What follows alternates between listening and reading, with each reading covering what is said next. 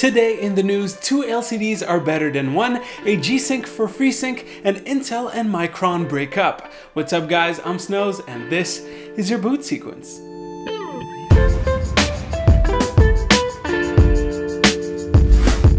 At CES, a lot of impressive things came out of the TV world. We had some manufacturers include Apple's AirPlay, HomeKit, and iTunes into their displays.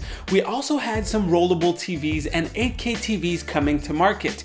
But the thing that really impressed me was this new display tech from Hisense. They call it ULED XD. It's pretty simple. They take a traditional 4K RGB VA LCD and they back it into a 1080p grayscale LCD of the same size. As you might know, an LCD doesn't emit its own light like OLED does, so areas of the screen that need to be black are still backlit, giving it a weird bluish tint. Previously, the fix for that was to use local dimming, which would dim the LCD behind the area where the image was darker, but it was never really spectacular due to the limited number of LEDs that could be dimmed. By adding a 1080p grayscale LCD behind the 4K RGB one, you essentially have a sort of local dimming, but with 2 million points of adjustments. This could bring really high dynamic range to LCDs without having to spend a fortune for OLEDs, and without the possibility of burn-in. Now, I'm not saying that this matches OLED or micro LED technology, but I just thought that the tech was cool and I wanted to share it with you guys. Moving on, yesterday Nvidia released their new GeForce drivers with the Freesync support or adaptive sync support. If you wanted to buy a new monitor for your Nvidia graphics card, you now have 3 labels to look for: G-Sync compatible, G-Sync, and G-Sync Ultimate. A G-Sync compatible display just means that it will do basic adaptive sync without issues, which is pretty much what you want. Then there's G-Sync displays, which are certified, whatever that means, and G-Sync Ultimate, which includes HDR at 1000 nits. Now that means that previous G-Sync monitors that came with a price bump of $300 to $400 weren't even G-Sync Ultimate compatible. Interesting. And their G-Sync Ultimate standards is awfully similar to FreeSync 2, except that FreeSync 2 displays should have a minimum nit to brightness of 400.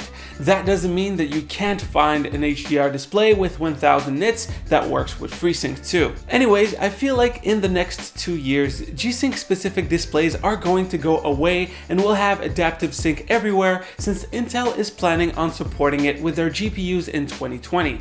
Guess all that's left for me is to try it out on my FreeSync display.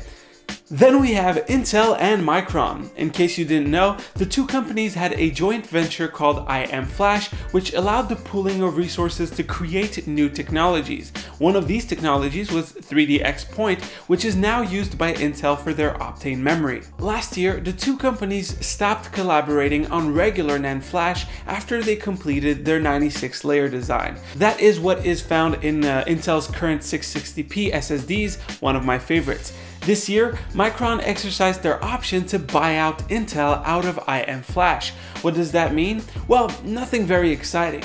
Intel will continue making 3D Xpoint at one of their own factories, so Optane isn't dead. But it's interesting to see that Micron is willing to butt out Intel like that. Do they have some crazy new NAND flash that they don't want anyone to have access to? Was Intel that much of a burden to work with?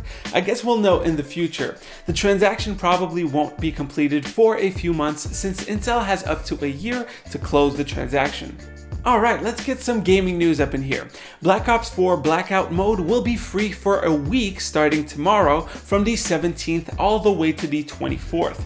All you need is a Battle.net account. I'm for sure going to try it out since I didn't buy Black Ops 4. I really wanted to, but I just didn't. It might be a good incentive to buy it if I like the mode enough.